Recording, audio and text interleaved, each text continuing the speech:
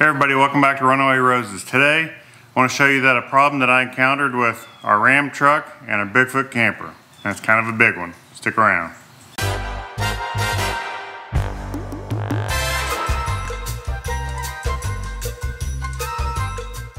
When we went to go buy our first Bigfoot truck camper, something happened that I didn't see coming, and that was the camper did not fit very well on our Ram dually truck.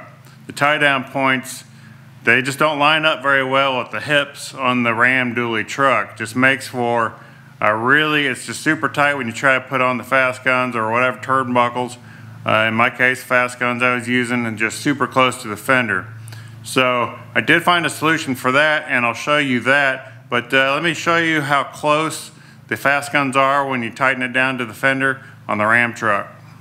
I'll try not to make this too long here, but as you can see, the hip of the truck and the side of the camper line up really well. However, on these Ram trucks, the hip for the dually, it goes out so far that it's almost all the way to the front of the bed before it gets back to the normal width. So it swoops out really far. See if I can get that on camera a little bit better. So the tie down point above the hip of the truck is right here, which is, it still sticks out really far right there. Now the back is a little bit better. Actually, I have the back one hooked up, the fast gun, to just the regular frame mount there. And on this one, right now I got about an inch between that. I could space it back to the other one, but it doesn't really seem to make too much of a difference up at the top. Now the front one is where the problem is. So I'm going to go ahead and hook up my fast gun and show you how close it is to the fender of the truck. It's a little tricky to get on just because the fender of the truck is so far out that it sticks out. Hook it down here on the bottom. It's so close that I want to hold it with my hand just not to push on the fender. As it locks, it pulls away from the fender a little bit, but right now it's actually touching the fender, so it's a little bit too close.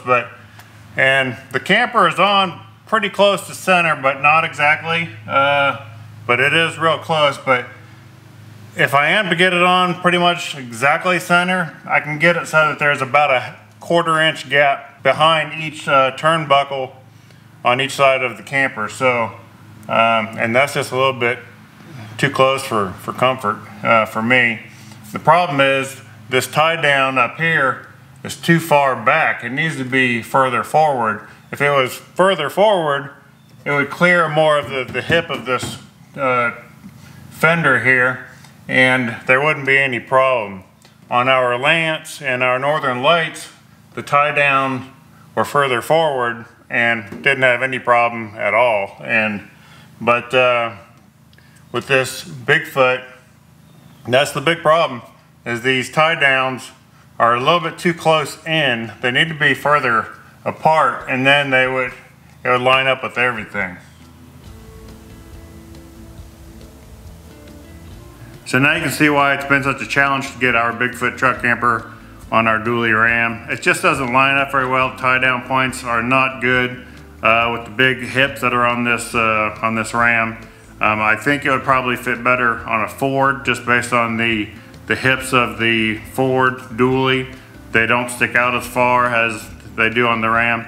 But let's just go ahead and take a look at the solution that I came up with to make it fit on the Ram a little bit better. Here's what I got. It's from Torklift. It's called a truck camper relocation bracket, and what it does is it extends the anchor points for the truck camper further forward and backwards. Now, this did not exactly work as planned when I bought it. I did have to modify it, as you can see here. This area here is supposed to be together, but I needed it to be wider. It wasn't as easy as just buying it and bolting it on. I had to add this plate of steel here and drill some holes in that and extend the bar further apart. And I put the old bracket on the original one on the back, and then added this one to the front, or whichever side you want to call it. Really, you can flip them around either way.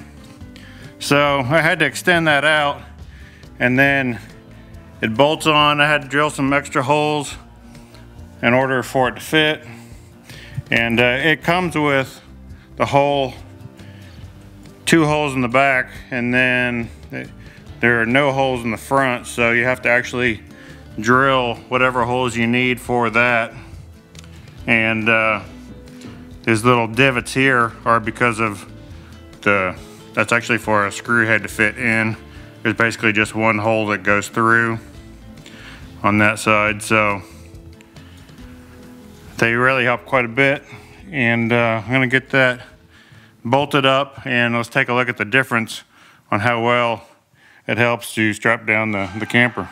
All right, I got the truck camper relocation kit mounted up, just real easy. 2 bolts, 1 on each end at the camper tie down points. So let's go take a closer look and see how much it helps. Here's the back end. You can see it just bolts on. It does have that loop to hook up to, which is really nice. I do like that. It's got the loop on each end, and it is really close to the fender. Now I can get my hand under there. I can get basically a finger's width underneath there, so it's close. If I turn this around, which I have had, so that the L shape of the bracket faces in, it's even closer. So right now I have it so that it's the furthest apart. And then it has a tie down point here, which is a little bit forward of the factory tie down, but it extends all the way out here, which is the best point for me with this truck camper to tie it up to this and down to the frame mount. Okay, so let's go ahead and hook up the back one first and see how much of a difference that makes. Not a big difference back here, really, to be honest with you. It does make a difference because I like the way that the hoop faces, which makes the fast gun face backwards. And let's go ahead and hook it up here and lock it down. So it does make it really easy to get to. It does actually gives me probably about an extra inch worth of clearance in the back. So right now I have probably a good 2 inches in the back, so that's fine with me. So let's go check out the front. I'm back up at the front of the truck bed, so let's go ahead and hook up the front fast gun where the real problem was to begin with. I'm not going to hook it up to this tie down point. I'm going to hook it up to the one on the end, and because that pushes it forward the most, obviously. So let's strap that up, and plenty of room. It's easy. I don't have to worry about scratching the truck bed, putting a dent on it. I can get my whole hand behind there. There's a good 2.5 inches worth of space. So that's going to work out really good on this truck camper relocation bracket. One more thing I wanted to point out is let's just check out how far forward it actually pushes it. At least for my truck camper, it pushes it basically 10.5 inches from the bolt to the front of the bracket. So 10.5 inches, that's quite a bit to be able to move your tie down point, anchor point for the camper. So now that you've seen what I have to go through in order to comfortably put our Bigfoot truck camper on our Ram dually truck, I'm not real thrilled with having to do that. I'm thankful for the product, that it actually works. Now, this is not a paid endorsement by any means. We paid full price for that bracket. I think it was like $375 or so from Etrailer. I'll put a link to that below if you're interested, if you really need it. I really felt that I needed it. I did. After I got it, I was like, well, you know, I probably could have just made this myself with some angle iron, and you know, it may not have been quite as nice as this, but I did have to modify this one, so you know, kind of frustrating. But so if you have a Bigfoot truck camper and you have a Ram truck, or you're looking to buy one or the other, just consider what it may take in order to put the Bigfoot camper on the Ram truck. It's not so easy, but this bracket does work, so it is an option. But will take a little bit more modification, most likely, because mine did. Maybe some of the smaller campers wouldn't. I don't know. I'm not really sure about that. All I know is that the 10.4 model I had to extend the bracket out. So hopefully this video will help you. You know, if you're looking at buying a Bigfoot truck camper and you already have a Ford F350, a 450, most likely it's probably going to fit better on that Ford than it does on our Ram, just because the fender is not as wide as the one on the Ram here. So I haven't tried that to be 100% sure, but I have measured it out and it looks like it'd fit much better. And I've seen plenty of them on Ford trucks that look like they have no problem at all.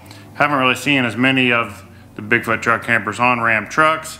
Maybe that's a reason for it. It just doesn't fit very well, or I just don't want my turnbuckles to be rubbing and scratching and denting my fenders. Some people may not care, but I personally do, so I had to come up with some sort of solution. So if you're in this situation, hopefully that'll help. But appreciate you watching. Please hit the like button, subscribe, share, all that good stuff, and I'll see you next time. Bye-bye.